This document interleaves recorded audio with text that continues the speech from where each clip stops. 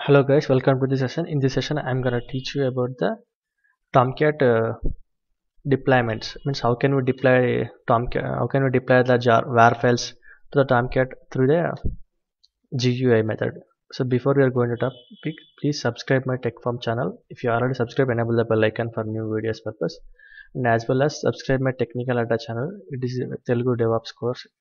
It's for Telugu videos, Telugu DevOps videos purpose. I created this channel. So let's get back to our topic. So in our topic, I'm going to show you about how can we deploy a var file to the Tomcat in a GUI mode. So in a GUI mode, how can we deploy? So till point of view, understand what is Tomcat, what Tomcat can do, and why we need this Tomcat. So how to what purpose we are using this application server. So if you go to that application Tomcat manager with the Tomcat manager user, if you scroll down here, if you observe here, deploy part is there. So in the deploy part, deploy directory or var file located on server. So there are two types in the GUI mode. There are two types of deployments are there. One is server based, another one is client based. So server means you have to store your var file into the in the Tomcat server itself. If you need to deploy from the client side, means from your Windows machine, you can deploy from here. So for now, I'm gonna give you from the client side. Sorry, not client side. I'm server side. So I have a git bucket.var file here. So I'm gonna deploy that git bucket.var file. So I can specify that var file. So and if you and I need a path of that var file. So what is the path of the var file is root. So in the root itself, I have a file called git bucket.var file. So dot root slash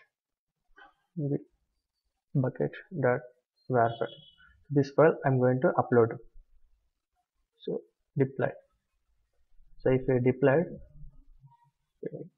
so it will create a name slash git bucket inside the web apps folder, and it will show here. After it will deploying, we are able to see the git bucket here itself, and if you observe here, the git bucket is there. So once you are deployed, git bucket is going to be started automatically. So let's check. Yeah, if you observe, git bucket is automatically loaded. So you can log into that machine. So if you observe whatever, so this is the UI page of the git bucket. It's open source. If you need, you can download from the GitHub, release a GitHub account from there. So like this, we are going to deploy from the GUI way. And another thing is from deployment is from the client side. So if I need to stop, I need to reload and deployments undeployed. So I can. So where this file is going to be stored means. So I already told you about that. So here my all files are there. So we'll go to web apps folder. So if you observe, git bucket.var is there. I'm going to upload here. So once I place the var file from that, if I specify the var file from where, if I place the var file automatically here, it will extract it to its directory. And if you observe that these are the base path of all those things, whatever the files we have inside that var, it will create a directory and extract it here itself. So if I need to undeploy, it's automatically undeploy itself. If you observe, there is no, so something is happened. I removed another thing actually. So, yeah, okay, I don't want to. So if it's automatically undeployed. So if you observe here, Tomcat has automatically, means not git bucket has been removed here. Otherwise, if you need to deploy from the client side, from your Windows side, you can browse here. From here you can browse, you can specify that var file. You can deploy it. It will show here like this here only. So like this, we are going to deploy from the GUI side.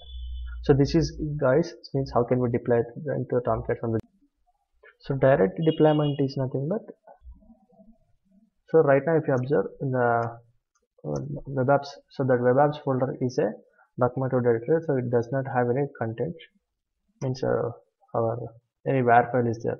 So to directly deploying any applications to the Tomcat. So let's how can we copy means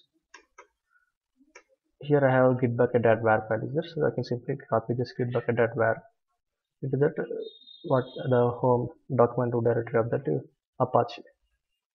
So web apps folder. So if you go to there,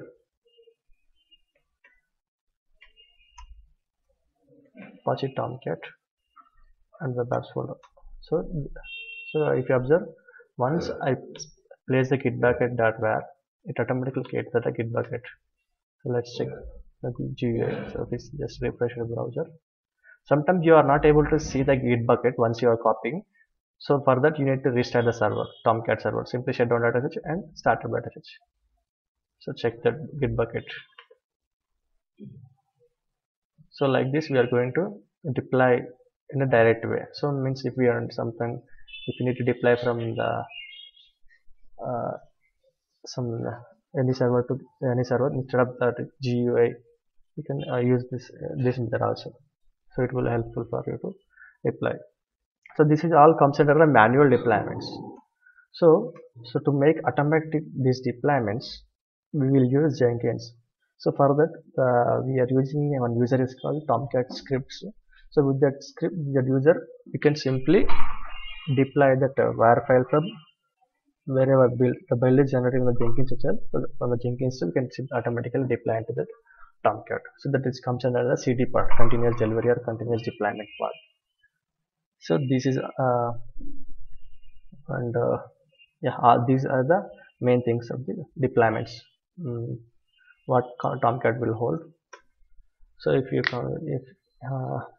I already told you about that. These are all the home part of all those things. So you have to understand each and everything, and don't worry about much thing about this. If you need any change any configuration level, go to the conf and change the required details. So this is about the Tomcat, guys. So in the further session, I'm gonna deep down about the deployment comes in the to the Jenkins level. I'm gonna teach you how can we deploy automatically the Tomcat. So this is it, guys. So please thank you. So thank you for watching this video. Please don't forget to subscribe my Tech Farm channel. If you are not subscribed, enable the bell icon for new videos purpose, and as well as subscribe my Telugu channel, Telugu Technical Adda. So this is for DevOps also in Telugu. So this is it, guys. Thank you.